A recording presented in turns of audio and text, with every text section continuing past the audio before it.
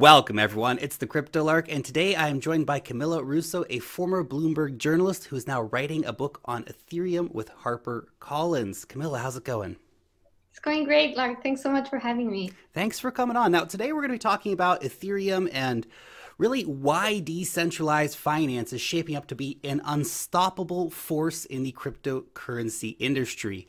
And by the way, in addition to the book that Camila is currently authoring, she also has a newsletter called The Defiant, which keeps you up to date on all of the latest happenings in Ethereum. So there's a link down below in the description to the newsletter and to Camila's Twitter where you can follow along and get more information about the book and about the newsletter as well.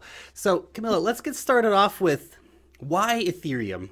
What interests you so much about what's going on with Ethereum? Yeah, so I guess what got me interested in writing a book on Ethereum was covering crypto in 2017 with Bloomberg News. By the end of 2017, I saw this amazing, crazy thing that had happened with the ICO bubble then. And I thought, there's a story there's a book in here somewhere. And I thought Ethereum was probably the most interesting story to tell. For me, just looking at the space, Ethereum seemed like it was the next big thing after Bitcoin. Like it seems like it took blockchain technology forward. Like Bitcoin is great at doing one thing, which is exchanging value from A to B. But Ethereum seemed to really open up the possibilities of what can be done with digital money. So I thought that was really interesting, and the story of Ethereum really hadn't been told. So I was super excited to be the first to tell it. Nice.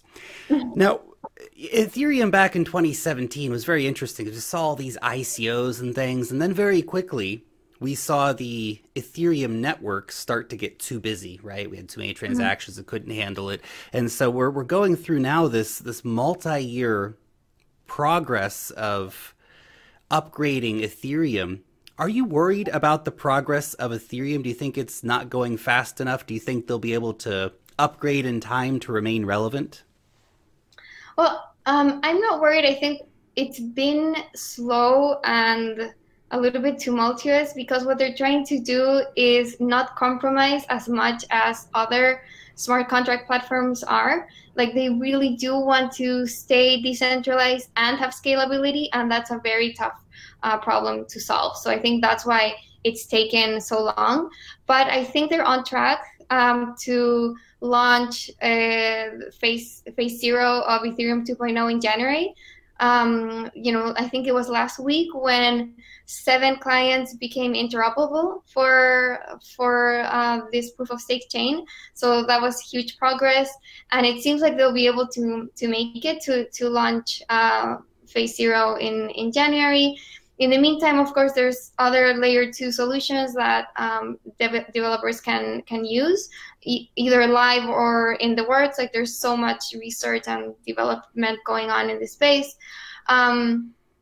And so on the other hand, while this is all happening, it doesn't seem like Ethereum dApps actually, require that much scaling at the states they're at now. Like they, daily users aren't very high, transactions per second. I mean, they don't need that much more maybe that what's currently available.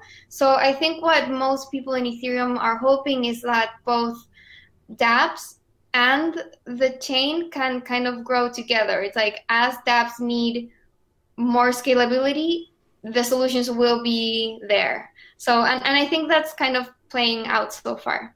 Yeah, we certainly see a lot of the current applications on Ethereum really not requiring that massive transactional throughput. We have things like non-fungible tokens, right? And once you have the non-fungible token, it sits in your blockchain wallet mostly. You don't need to send it back and forth or interact with it in a way that causes you to clog up the network. You can just access the token, for example, or if you're using IDEX, you're probably not doing 10,000 trades a day. You might just be doing 2 or 3 trades a day on IDEX. And if you're using MakerDAO, well, you're probably not doing a collateralized debt position 20 times a day. You might do it once a month or once a year. So there's a big difference there. The question for you, is Ethereum money? This is a pretty hot question right now with people saying, well, only Bitcoin can be considered, you know, as a money. So do you think, is Ethereum money? Well, I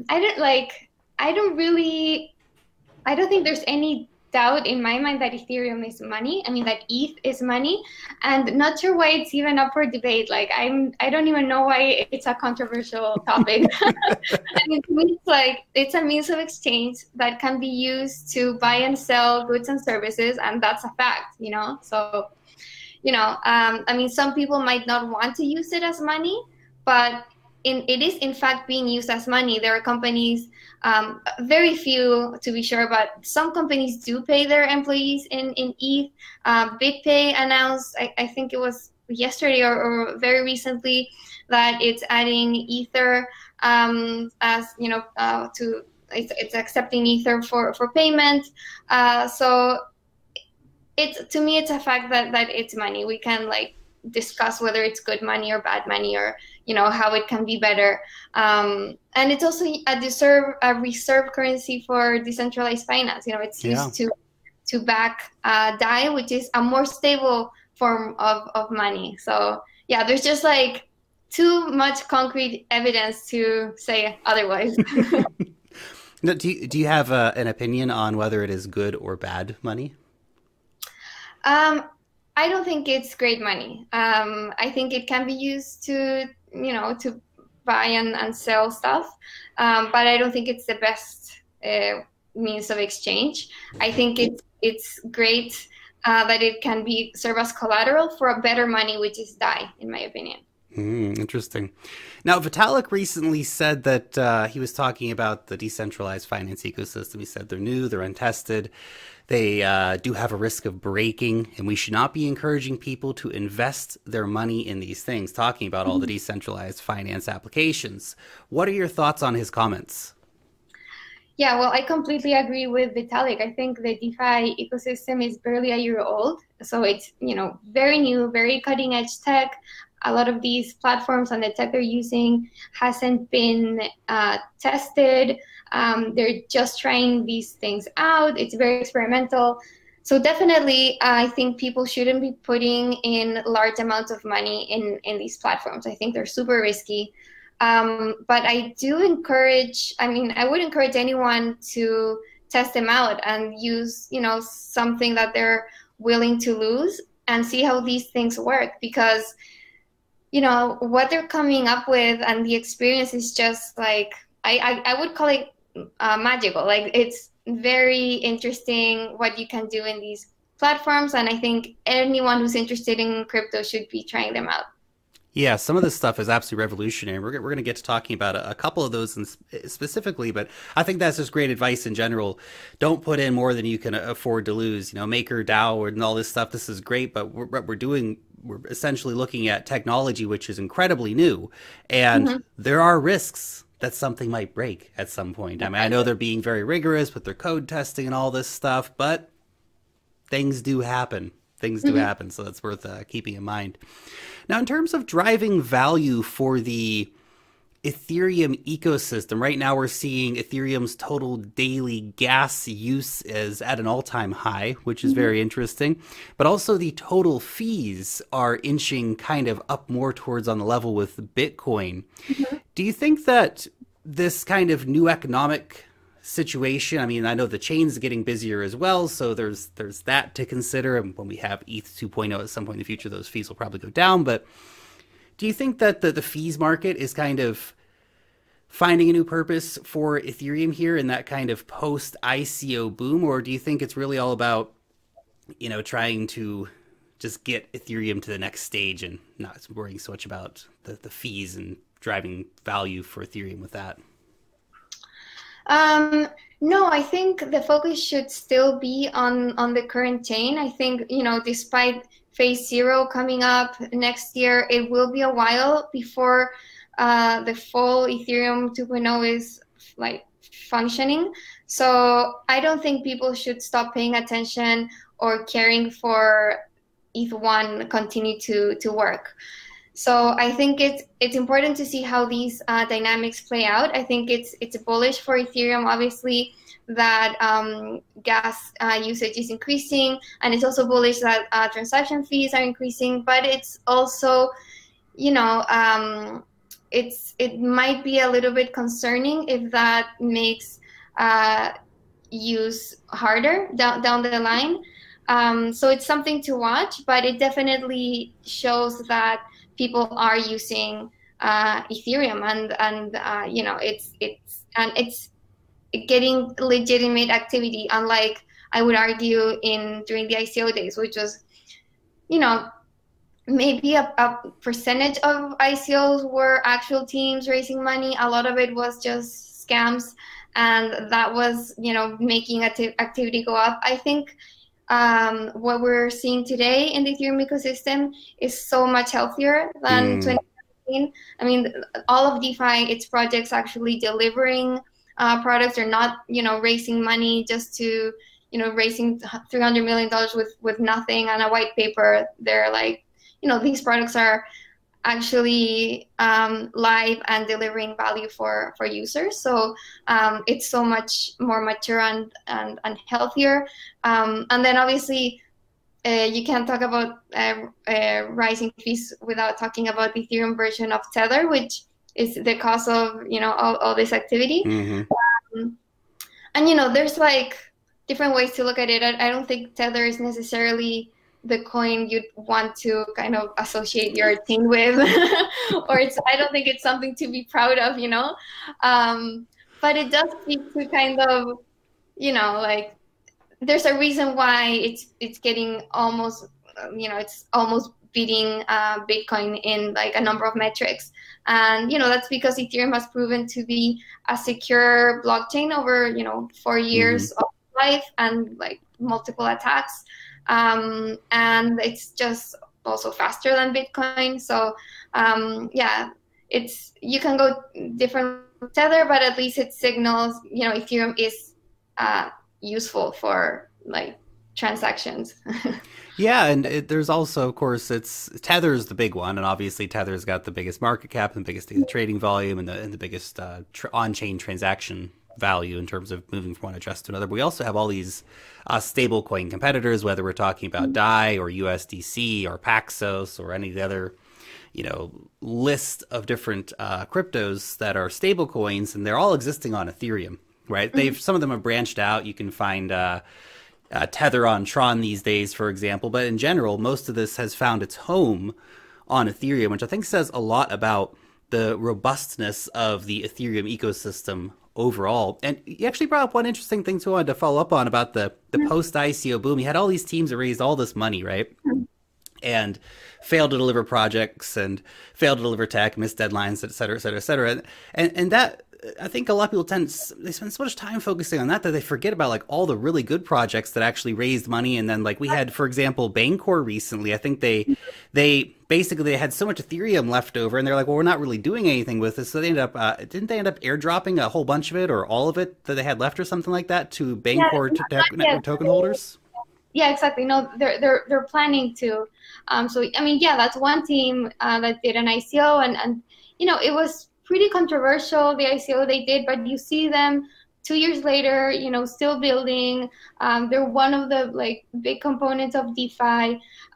So there's like definitely one like positive example of ICOs. Kyber is another one. I mean, I think it's like one of the DEXs with the most volume. They also did an ICO. So yeah, I think ICOs got such a bad name, but some good did come out of them for sure. That's right.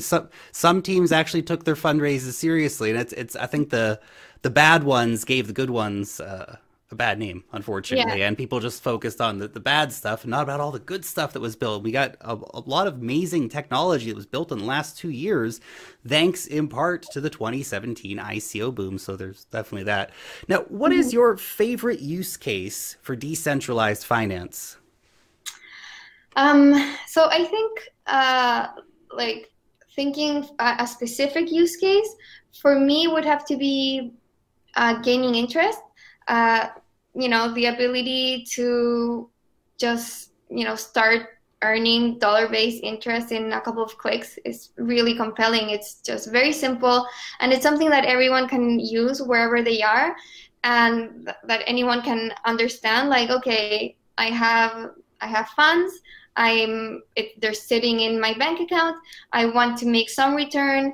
If you're in a developed nation, that's going to be near zero or even negative in some places. Mm-hmm. So, being able to really get double-digit returns from your laptop, like you don't even need to, go to like a bank branch or like speak to an executive or anything. In many cases, like no KYC, just like go in and start gaining interest. That's like, I mean, I think that if there's one thing that can take DeFi to the mainstream, I think that's it. Because like I said, it's something that everyone will find a use for. But just more broadly, I think what's so interesting to me about DeFi is just the potential to have a more inclusive financial system. And that includes interest rates, but it also includes borrowing and issuing and trading and whatever you can do in the traditional financial system, but more, because there will be new use cases that we haven't thought of, and things that you can't do in the traditional finance, and anyone will be able to participate. So you don't have to be based in the US and have a bank account to trade Tesla stock. Now you can be a 15-year-old guy from Chile, who's into tech and wants some exposure to his favorite brand. He can do it through a synthetic asset on DeFi. So it's just like creating a different financial system with fewer intermediaries, lower fees, and that anyone can access. And I think that's so exciting about DeFi. It's incredibly exciting when you start to realize the potential, when you start to realize how many billions of people have been excluded from that system based on arbitrary things like where they were born, right? That doesn't need to be the future of the world of finance. Everyone can have the ability to make themselves wealthy over time, or ensure their financial destiny is in their hands, not in the hands of their irresponsible central banks, which collapse currencies left, right, and center all over the world.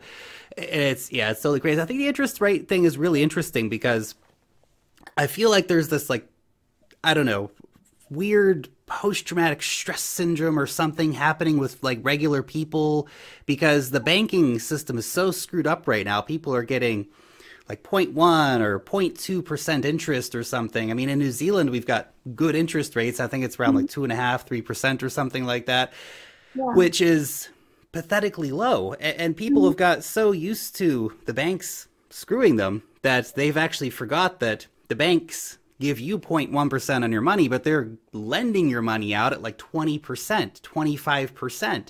And they're making 19.9% off of your money that you gave them. And so when you look at the decentralized finance rates and you're getting, let's say, 10% on your USDC or 12% on your DAI or whatever it might be, those rates, and some people are like, well, that's too much, that's not possible. Like, no, it is possible. You're cutting out the middleman who was taking all the money before, and that's why you can get some of these great rates on some of these services. I mean, to be sure, it is so high because you're cutting out like inefficiencies, but it's also a reflection of risk. Like we were saying before, like that's something you should always keep in mind. Like there's no free lunch. Like if interest rates are so high, it's because it's risky, and that's the amount that you're getting paid to take on that risk. But for some people it's worth it. For some people it's worth 1% of their money to be in those risky platforms if they're getting 10%. And I think that's amazing that it can be done. And going forward, we'll see more liquidity in DeFi, and that'll probably bring down rates. but it'll be, you know, with the benefit of having a more secure and more liquid system. So I think that's how we'll see it evolve. Yeah, for those people who come in early and are willing to take those risks, they get the higher rewards, you know, because they are taking a risk. And actually, I saw it was to move into a few of the specific projects I want to talk about. Compound finance, for example, obviously there are risk factors based there, but I saw that I think Coinbase put $2 million worth of USDC into compound finance recently. I think that was more than anything for them just to say, like, it's safe. I mean, if Coinbase loses $2 million, they won't even, you know, they probably make that every single day. So it won't be a big loss for them. But still, I think that really shows that they're putting some faith into that ecosystem. So what are some of the risk factors that are, you know, around something like compound finance? Yeah, so I think, I mean, for about Coinbase, I think it was 2 million USDC split between Compound and another project that I'm blanking out on now. I can't remember. Maybe it was, no, I don't remember. It was Compound and something else.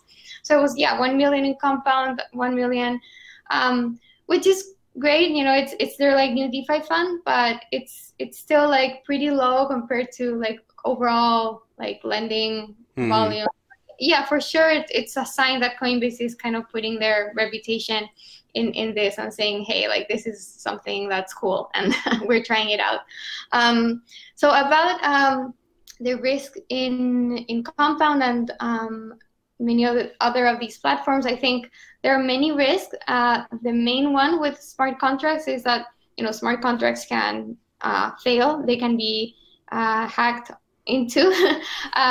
You know, they can, you know, people can exploit a loophole, like what we saw with the DAO hack, or they can just like not, you know, people can shut them down, like with the parity multisig hack. Like we've seen it before with contracts holding lots of money, and it can happen in DeFi for sure. I'm actually a little bit surprised it hasn't happened yet. Like, I think the probability of a contract holding a lot of money being hacked in DeFi is pretty high, just because it's such a new system, and like we said, like all this tech is so cutting edge and untested that it just like would make sense that it should get hacked at some point, you know.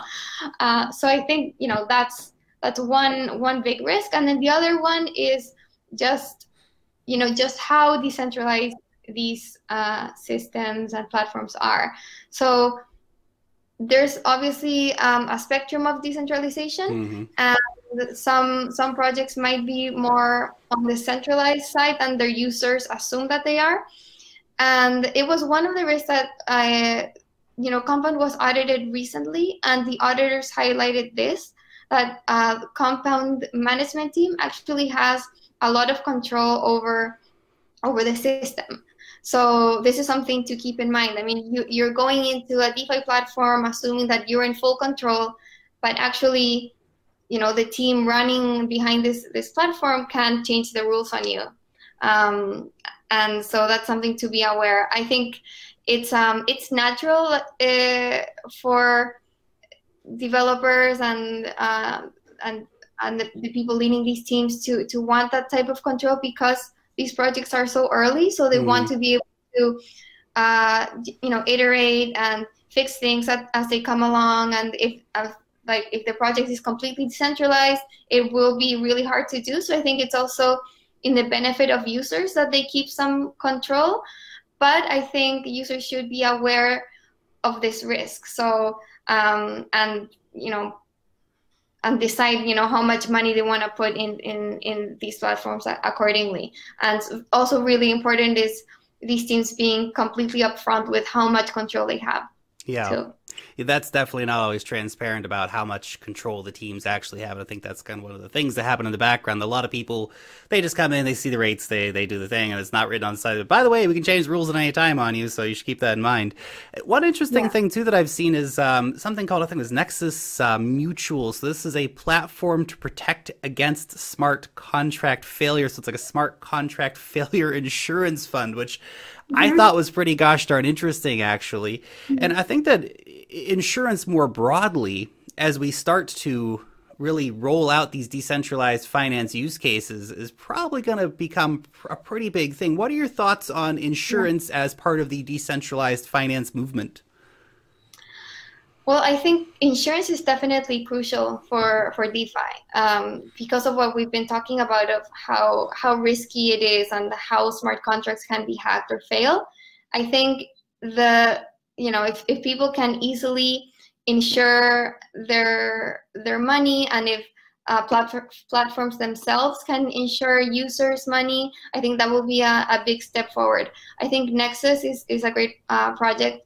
The problem is it's still small. I think it's holding about 10,000 ETH, or which is like $2 million in its liquidity pool, which kind of limits the amount of funds it can secure. So yeah, it's useful, but to some extent. To an extent, yeah. So, but it's just because when was it launched? I don't know if it was launched over a month ago, or I don't know, 2 months at the most. Still relatively new, yeah. Yeah, so I think as we go forward, it will continue to gain liquidity. We'll see other insurance services, and this specific sector in DeFi needs to continue growing, and I think it will. Nice. Now, we've seen, I guess in terms of risk and all that kind of stuff, or kind of fits in the conversation, we've seen MakerDAO, for example. We've seen their rates change so much. It's actually kind of crazy. You look one day and it's 19.5%. You look next day it's 12.5%. It's up and down, up and down, up and down. Do you think that's good, I guess, for the faith of people in these platforms to be able to actually manage what they're doing? And do you think the rates are changing too much? Do you think it's too arbitrary, for example? Yeah, I think about Maker, I think it's a fascinating system and a fascinating experiment on governance. And I think the measure of whether it's been successful or not is watching the DAI peg, which I think it's been largely successful recently. At least this year, the peg hasn't deviated that much from $1. So I think that kind of answers whether they've been successful or not. And I think it's just so interesting that it's MKR holders the ones making the decisions. So I don't think it's arbitrary, because it is a predefined process. Every week they vote on the rate, and everyone has a vote according to how much Maker they're putting in. So it's based on rules, and people know what to expect. And I just think it's amazing that these loose group of token holders have been able to enact monetary policy, so that DAI has been able to stay in its $1 peg pretty closely. I think that's pretty cool. About it, changing so much. It's been crazy. At the end of August, it was at 20.5%, and now it's at 12.5%. So yeah, it's declined 8 percentage points in a few weeks. But DAI has kept its peg, which is great.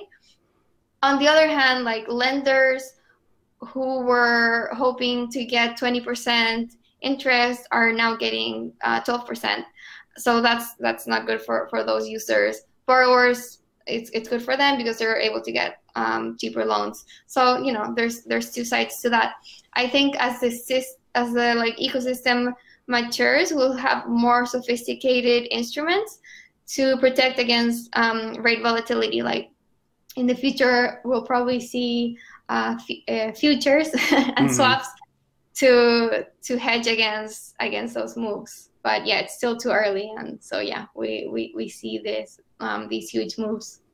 Well, it's like you said, it's a fascinating experiment in governance, because you do have the token holders who are the ones who are deciding what the rates are going to be, and it's great, actually. In a lot of ways, it's not some central bank somewhere where everything's totally non-transparent. Like, it's actually all very transparent, and it's the token holders who are the ones who are deciding it. So if you want to partake in that system, we'll get some tokens and your voice can be heard too. And I think that's actually pretty cool. You can actually buy into the governance if you want to be part of the MakerDAO governance. That's open to you. It's available to you. And that's pretty cool when it comes down to it. Now, I've just got a couple more questions here for you before we finish up today. What are your thoughts on wrapped Bitcoin? So wrapped Bitcoin, for anyone who doesn't know, this is when basically they lock up X amount of Bitcoin and then they issue out Bitcoin-based Ethereum tokens. So an Ethereum token that represents Bitcoin. What are your thoughts on wrapped Bitcoin? I think it's so interesting. And I think, I think it's great for DeFi to get that amount of liquidity in the ecosystem. And I think it's great for Bitcoin holders to be able to, not let go of their Bitcoin exposure and still participate in all these platforms. So I think that's great. I think the most popular solution now, which is WBTC, isn't so great because it's not like you have Bitcoin and you just go and wrap it and get an Ethereum token. You can't do that right now. So the only way to get WBTC is through an exchange. So it's not like so direct. So I think that's something to improve. I think it'd be great to have a more decentralized, seamless way for Bitcoin holders to get Ethereum-based Bitcoin. But I know that teams are working on that. Like there's this project called Soda, which offers Bitcoin-backed DAI loans, and I'm sure there's a couple more working on this. So yeah, I think that's one improvement we'll see in the future, getting Bitcoin on Ethereum and DeFi. That's right. It's you can't ignore Bitcoin. It's such a massive part of the entire crypto economy. So bringing that in to the Ethereum ecosystem is actually a very clever move, and I think will be very big moving forward as well. Now, the final question, or I guess topic here for us to discuss today is, we saw recently a big story. We've seen actually a lot of, I guess, big financial institutions preferring Ethereum over a lot of the competitor crypto blockchains. But we've seen Santander Bank recently, for example, issue a $20 million bond, and then I think buy their own bond back. They were just kind of running this as an experiment sort of thing. But why is this such an important story? I think this is actually a pretty big story. It didn't get probably enough press because it's like, oh, bonds and all that stuff. But what do you think about this? Yeah, I think it's a big story because it's pretty telling that one of the world's biggest banks. I mean, Santander is it's, I don't know, I think it was, I looked it up. It was like number 14 in the world by assets. So it's a huge bank with thousands of clients everywhere, and they're testing out blockchain technology, specifically on Ethereum, to see whether they can settle and tokenize securities. And it looks like it was a successful experiment. If they actually saw value in doing this, they'll probably, communicate this to their thousands of corporate and institutional clients. So if that happens, then we might, it might be a driver for more institutions to start using blockchain technology to issue and exchange and settle securities, which is great. And yeah, I think in this specific case, blockchain tech does make sense. I think there are many more cases where using it in like a private ecosystem blockchain doesn't make sense and it's more inefficient, but there are good use cases for sure. And I think we'll probably like head into a future where blockchain technology will start to permeate traditional finance in these use cases where it's actually useful, and then we'll also see decentralized finance or like open finance, whatever you want to call it, compete with traditional finance too. So we'll start seeing kind of blockchain everywhere. Yeah, it's coming. It's coming, and it's going to be really big. And we're actually, I think the banks, damn the banks, but really the banks that get on early and I think start using these public networks, they're the ones that are going to have the advantage. We've seen some banks, for example, trying to build their own private permissioned networks to do those those will have their use cases for those banking cartels, but like really when it comes down to the banks that are looking at using public open networks, I think they're the ones that are going to have the advantage in the future, not the guys who are trying to keep the power in their walled gardens. For sure. Yeah, definitely agree. Awesome. Awesome. Camila, thank you so much for coming on today and telling us about decentralized finance and Ethereum and all that fun stuff. Again, for anyone who wants to check out the newsletter, The Defiant, there is a link down below where you can find more information on that. Camila, thank you so much. Thank you. It was a pleasure.